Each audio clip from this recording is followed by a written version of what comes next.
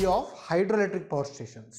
ఇప్పటివరకు మనము hydroelectric power station సంబంధించిన ఫస్ట్ ద థియరిటికల్ ఆస్పెక్ట్స్ అంటే హైడ్రాలజీ, ప్రెసిపిటేషన్ అంటే ఏంది, రన్ ఆఫ్ అంటే ఏంది, హైడ్రోగ్రాఫ్, మాస్ కర్వ్ ఇలాంటి ఆస్పెక్ట్స్ అవన్నీ చూసాం. తర్వాత హైడ్రోఎలక్ట్రిక్ పవర్ స్టేషన్ యొక్క టిపికల్ స్కీమ్ ఏ విధంగా ఉంటుంది, దాంట్లో ఏమేమి పార్ట్స్ ఉంటాయి, దాని ఫంక్షనింగ్, దాని వర్కింగ్ ఏ విధంగా ఉంటుందని అదొకటి చూసాము.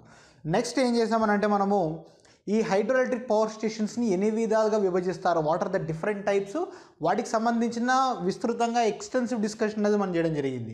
అది అయిపోయింది. లాస్ట్ అండ్ ఫైనల్గా ఏంటంటే హైడ్రో టర్బైన్స్. ఈ హైడ్రో ఎలక్ట్రిక్ పవర్ స్టేషన్స్లో యూజ్ చేయబడే టర్బైన్స్ ఏంటి, వాటిని ఏ విధంగా విభజిస్తారు, వాటికి సంబంధించిన కొన్ని డిస్కషన్ అనేది ఇంపార్టెంట్ డిస్కషన్ మనం చేయాలన్నమాట.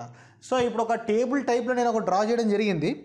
మీరైతే ఇప్పుడే నోట్స్ రాయడం స్టార్ట్ చేయకండి, నేను ఇదంతా ఎక్స్ప్లెనేషన్ అయిపోయిన తర్వాత ఫైనల్గా రాసుకోండి మీరు. ఓకే, సో ఇప్పుడు మనం చేసేది ఏంటంటే హైడ్రో టర్బైన్స్ అన్నమాట. ఇక్కడ జస్ట్ టర్బైన్స్ అని రాసినప్పటికీ మీరు బుక్లో మాత్రం హైడ్రో టర్బైన్స్ లేదా వాటర్ టర్బైన్స్ అని చెప్పి రాసుకోండి అనమాట. సో మనకి సాధారణంగా మనము చూడ్డానికి ఒక 5 రకాల టర్బైన్స్ ఉంటాయి అన్నమాట. క్యాప్లాన్ turbine, propeller turbine, Francis, పెల్టాన్విల్, డిరియాస్, DERIAZ. Okay, డెరియాస్ turbine. So మీకు సాధారణంగా ఈ డెరియాస్ టర్బైన్ అని చెప్పేసి మీరు ఎక్కడ వినుండరు, కానీ క్వశ్చన్ అనేది ఎగ్జామ్స్లో వస్తుంది, వచ్చినప్పుడు మీరు షాక్ అవుతారు. సో అందుకనే మీరు అంతా కూడా నీట్గా నోట్స్ రాసుకొని మీరు ఎప్పటికప్పుడు రివైజ్ చేస్తుండాలి. ఓకే, సో వాటి యొక్క టైప్ ఏంటి, ఆ టర్బైన్ పేరు ఇక్కడ, ఆ టర్బైన్ ఎటువంటి టైప్లోకి వస్తుంది, తర్వాత ఫ్లో, దాని లోపలికి వాటర్ అనేది, టర్బైన్ అంటే ఇప్పుడు దాని లోపల వాటర్ పోయి టర్బైన్ తిప్పి బయటికి వాటర్ వచ్చేయాలి కదా. సో అది ఏ విధంగా వాటర్ లోపలికి ఎలా వస్తుంది, ఎలా బయటికి వెళ్ళిపోతుంది అని చెప్పేది ఫ్లో డైరెక్షన్ అనమాట. ఆ తర్వాత దీన్ని ఫ్లో డైరెక్షన్ అని కూడా అంటారు అనమాట. Okay, flow direction, water flow direction. Okay, so దాని మీద కూడా మన క్వశ్చన్స్ వస్తాయి. ఆ తర్వాత హెడ్, ఎంత హెడ్ నుంచి వస్తున్న వాటర్ని ఈ పలానా టర్బైన్ పైన మనము యూస్ చేసుకోవచ్చు. ఆ తర్వాత స్పెసిఫిక్ స్పీడ్ అని చెప్పేసి ఒక పారామీటర్ ఉంటుంది ఒక టర్బైన్కి, ప్రతి టర్బైన్కి, దాని గురించి మళ్ళీ ఎటువంటి హెడ్ ప్లాంట్కి మనం యూస్ చేయొచ్చు అని చెప్పేసి ఇది ఒక ఇన్ఫర్మేషన్ అనమాట. సో ఇదంతా స్టార్ట్ చేయడానికంటే ముందు ఇక్కడ కింద ఒక డెఫినేషన్ రాయడం జరిగింది. దీని పేరు ఏంటంటే specific speed, NSP. So specific speed అంటే ఏంటంటే it is the speed of the turbine to develop 1 HP under head of 1 metre. సింపుల్గా చెప్పాలంటే ఇప్పుడు ఇక్కడ ఒక టర్బైన్ ఉంది, ఇక్కడ ఒక టర్బైన్ ఉంది. ఈ టర్బైన్కి ఎగ్జాక్ట్లీ 1 మీటర్ హైట్లో, 1 మీటర్ హైట్ నుంచి వాటర్ని మనము ఈ టర్బైన్ పైనకి వేస్తున్నామంట. అర్థమైందా? ఇక్కడ ఒక టర్బైన్ ఉంది, ఈ టర్బైన్కి ఎగ్జాక్ట్లీ 1 మీటర్ పైన నుంచి వాటర్ అనేది టర్బైన్ పైన పడుతుంది. సో ఇప్పుడు ఈ టర్బైన్ అనేది ఎంత స్పీడ్లో తిరిగితే నీకు 1 HP పవర్ ప్రొడ్యూస్ అవుతుంది, 1 HP ప్రొడ్యూస్ అవుతుంది. మనం అంటాం కదా మన మోటార్ కెపాసిటీ ఎంత, 0.5 HP, 1 HP, 10 HP, 5 HP అని అంటాం కదా. సో ఒక 1 HP పవర్ ప్రొడ్యూస్ చేయడానికి 1 మీటర్ హెడ్ నుంచి వాటర్ వస్తుంటే అది ఎంత స్పీడ్లో తిరగాలి అని చెప్పే పారామీటరే స్పెసిఫిక్ స్పీడ్ అనమాట. ఓకే, ఈ స్పెసిఫిక్ స్పీడ్కి సంబంధించిన ఒక ఈక్వేషన్ ఉన్నది, ఇది వెరీ వెరీ వెరీ ఇంపార్టెంట్ ఇది. ఓకే, ఇది మీరు బట్టి కొట్టుకుంటారో గుర్తుపెట్టుకుంటారో మీ ఇష్టం. ఇది NSP is equal to N into √PT/H to the power of 1.25 లేదా 5/4. 5/4 అని రాసిన, 1.25 రాసిన, రెండింటి వాల్యూ ఒకటే అనమాట. సో ఇక్కడ N అంటే ఏంది, N అంటే ఏంటంటే speed of the turbine. Okay, turbine యొక్క స్పీడ్ని మనం RPMలో మనము మెజర్ చేస్తాం అనమాట. సో ఇక్కడ ఈ NSP ఉంది కదా, ఇది కూడా RPM అనమాట, రెవల్యూషన్స్ పర్ మినిట్. తర్వాత PT ఉంది కదా, PT అంటే ఏంటంటే టర్బైన్ అవుట్పుట్ పవర్, టర్బైన్ ఎంత అవుట్పుట్ పవర్ ఇస్తుంది, HP ఎంత HP ప్రొడ్యూస్ చేస్తుంది. తర్వాత H ఉంది కదా, H అంటే హెడ్ అనేది మీటర్స్లో మనం కొలుస్తాం అనమాట. సో ఇక్కడ దీన్ని బట్టి మనం ఒకటి అర్థం చేసుకోవచ్చు, ఎప్పుడైతే హెడ్ అనేది తగ్గిపోతూ ఉంటుందో స్పెసిఫిక్ స్పీడ్ అనేది పెరిగిపోతూ ఉంటుంది. ఒకవేళ హెడ్ ఎక్కువ ఉందనుకోండి స్పెసిఫిక్ స్పీడ్ తగ్గిపోతుంది. ఓకే, ఇది గుర్తుపెట్టుకోండి, ఈ ఈక్వేషన్ గుర్తుపెట్టుకోండి.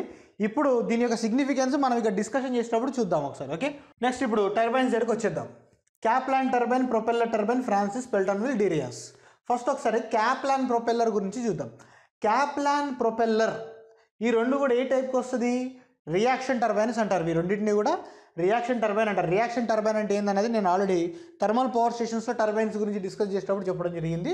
సో మళ్ళీ మీరు స్టీమ్ టర్బైన్స్ లెక్చర్కి వెళ్తే ఒకవేళ మీరు తెలుసుకోవాలనుకుంటే మళ్ళీ ఆ వీడియోకి వెళ్ళిపోతే మీకు తెలిసిపోతుంది అనమాట రియాక్షన్ టర్బైన్ అంటే ఏంది, ఇంపల్స్ టర్బైన్ అంటే ఏందనేది. నెక్స్ట్ ఫ్లో ఏ విధంగా ఉంటుంది, యాక్సియల్ ఫ్లో అంటే ఇప్పుడు ఈ టర్బైన్ అయితే ఉంటుందో దాన్ని ఒక షాఫ్ట్ పైన మౌంట్ చేస్తాం. అంతే కదా. ఇది ఒక రొటేటింగ్ ఆబ్జెక్ట్ అంటే కంపల్సరీ ఒక షాఫ్ట్ పైన మౌంట్ చేయాలి. ఈ షాఫ్ట్ గుండా మనకి ప్యారలల్గా వాటర్ వెళ్తుంది. అంటే ఈ షాఫ్ట్ ఇట్లా ఉంది కదా, ప్యారలల్గా ఇట్లా వచ్చేసి వాటర్ వెళ్ళిపోతుంటుంది అనమాట. యాక్సియల్ ఫ్లో అంటే అదనమాట. అలాంగ్ ద షాఫ్ట్ కనుక వాటర్ ఫ్లో అయితే దాన్ని యాక్సియల్ వాటర్ ఫ్లో అంటారు అనమాట. So యాక్సియల్గా input, యాక్సియల్గా output. సో క్యాప్లాన్ కానీ ప్రొపెల్లర్ కానీ సేమ్ థింగ్. సో క్యాప్లాన్ అన్నది ఎంతవరకు హెడ్ యూజ్ చేయొచ్చు అంటే అప్ టు 30 మీటర్స్ వరకు, 0 to 30 మీటర్స్ వరకు మనం క్యాప్లాన్ యూజ్ చేయొచ్చు.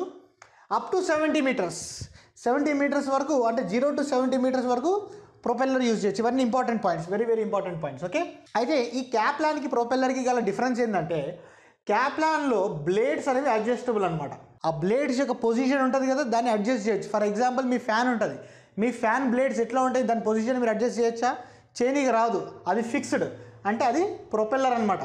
సో ఫిక్స్డ్ బ్లేడ్స్ ఉంటాయి అన్నమాట. ప్రొపెల్లర్లో బ్లేడ్స్ యొక్క పొజిషన్ అనేది ఫిక్స్. అదే క్యాప్లాన్లో మాత్రం ఈ బ్లేడ్ పొజిషన్స్ని మనం అడ్జస్ట్ చేసుకోవచ్చు అనమాట మన రిక్వైర్మెంట్ ప్రకారంగా.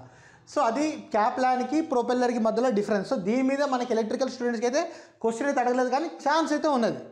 Which of the following is having movable, which of the following is fixed blades అని చెప్పి అట్లా అడుగుతారు అనమాట. ఓకే, నెక్స్ట్ వచ్చేసి Francis turbine. Okay, Francis turbine కూడా రియాక్షన్ కేటగిరీలోకే వస్తుంది. కానీ ఫ్రాన్సిస్లో ఫ్లో డైరెక్షన్ ఏ విధంగా ఉంది? Mixed flow. మిక్స్డ్ ఫ్లో అంటే ఏంటంటే ఫ్రాన్సిస్లో ఇన్పుట్ వాటర్ అనేది ఒక డైరెక్షన్లో వస్తుంది, వాటర్ అవుట్పుట్ బయటికి వెళ్ళిపోవడం మాత్రం ఒక డైరెక్షన్లో వెళ్తుంది. ఎట్లా వెళ్తుంది ఇన్ అండ్ అవుట్ అని అంటే input output. Okay, input flow వచ్చేసి రేడియల్గా లోపలికి వెళ్తుంది, అవుట్పుట్ వచ్చేసి యాక్సియల్గా ఉంటుంది. ఓకే, రేడియల్గా అంటే ఇప్పుడు ఇది నా చేతిలో ఉన్న పెన్, ఇది ఒక షాఫ్ట్ అనుకుందాం. ఓకే, ఆల్రెడీ యాక్సియల్ అంటే ఏంది? ఈ షాఫ్ట్కి ప్యారలల్గా వాటర్ కనుక ఫ్లో అయితే దాన్ని మనము యాక్సియల్ ఫ్లో అంటాం. ఇప్పుడు రేడియల్ అంటే ఏంది? ఈ షాఫ్ట్కి 90 degreesలో ఎంటర్ అయితే దాన్ని రేడియల్ ఫ్లో అంటారు. అంటే వాటర్ అనేది ఇట్లా రేడియల్గా వచ్చేసి యాక్సియల్గా బయటికి వెళ్ళిపోతుంది అనమాట. అది ఫ్రాన్సిస్ టర్బైన్ అనమాట. So ఫ్రాన్సిస్లో input flow radial, out flow axial అనమాట. దాన్ని గుర్తుపెట్టుకోవడానికి కూడా ఒక షార్ట్ కట్ ఉంటుంది. ఫ్రాన్సిస్లో FR, ఆర్ అంటే రేడియల్గా ఇన్పుట్ వచ్చి ఏ, యాక్సియల్గా అవుట్పుట్ వెళ్ళిపోతుంది. So radial in, axial out. అందుకే మిక్స్డ్ ఫ్లో టర్బైన్ అంటారు. ఇది చాలా చాలా important. Which is the mixed flow turbine? Francis turbine అనేది మిక్స్డ్ ఫ్లో. ఆ మిక్స్చర్లో ఏమేమి ఉంటుంది? ఇన్పుట్లో రేడియల్ ఉంటుంది, అవుట్పుట్లో యాక్సియల్ ఉంటుంది. దాన్ని హెడ్ ఎక్కడ వరకు వాడుకోవచ్చు? 30 meters to 500 meters హెడ్ వరకు యూస్ చేసుకోవచ్చు. ఓకే, స్పెసిఫిక్ స్పీడ్స్ ఇక్కడ ఇచ్చాం, 300 to 1000 RPM, ఇవన్నీ RPM అనమాట. ఓకే, 60 to 300 RPM అట్లా అనమాట. Next Pelton wheel. Pelton wheel అంటే ఇంపల్స్ కేటగిరీలోకి వస్తుంది. ఇది హైయెస్ట్ కెపాసిటీ అని మనకు తెలుసు. ఇందులో వాటర్ ఫ్లో ఏ విధంగా ఉంటుంది? టాంజెన్షియల్గా ఉంటుంది. టాంజెన్షియల్ అంటే ఏంది? ఇప్పుడు మన సర్కిల్ ఇట్లా ఉంటుంది కదా. ఇప్పుడు చిన్నప్పుడు మనము ఈ టైర్లని మనం ఇట్లా కొట్టుకుంటూ తీసుకెళ్తాం కదా రోడ్డు పైన. అప్పుడు ఇది టైర్ అనుకుంటే మీరు ఎలా కొడుతున్నారు? మీరు దాని స్టిక్తోని ఇట్లా పైనుంచి ఇలా కొడుతున్నారు, అవునా? సో దీన్ని ఏమంటారు? ఒక సర్కిల్కి ఈ విధంగా మనం అప్లై చేస్తే దాన్ని టాంజెంట్ అంటారు.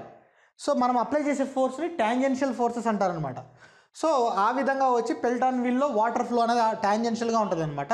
అబౌవ్ 500 metersకి మనం వాడతాం అనమాట హెడ్. స్పెసిఫిక్ స్పీడ్ వచ్చేసి 10 to 60 అనమాట. హై హెడ్ ప్లాంట్స్ అనమాట. సో మనకి క్యాప్లాన్, ప్రొపెల్లర్ రెండు కూడా లో హెడ్, మీడియం హెడ్ ప్లాంట్స్కి వాడతాము. ఫ్రాన్సిస్ టర్బైన్ వచ్చేసి మీడియం అండ్ హై హెడ్ ప్లాంట్స్కి వాడచ్చు. Pelton wheel purely high head ప్లాంట్స్కి మాత్రమే యూజ్ చేయాలన్నమాట. Next డెరియాస్ turbine. డెరియాస్ టర్బైన్ అంటే ఇది ఒక స్పెషల్ కేటగిరీ. ఇది రియాక్షన్ టర్బైన్ కిందకే వస్తుంది అనమాట. ఓకే, సో వీటి గురించి సాధారణంగా ఎక్కువ మీకు ఇన్ఫర్మేషన్ దొరకదు, కానీ క్వశ్చన్స్ మాత్రం అడుగుతారనమాట. ఓకే, ఈ డెరియాస్ టర్బైన్లో ఫ్లో ఏ విధంగా ఉంటుంది? Diagonal, D for diagonal, D for డెరియాస్. Okay, అది రియాక్షన్ టర్బైన్లో ఒక కేటగిరీ, డయాగ్నల్. దీని యొక్క హెడ్ వచ్చేసి అప్ టు 300 meters వరకు ఉంటుంది అనమాట.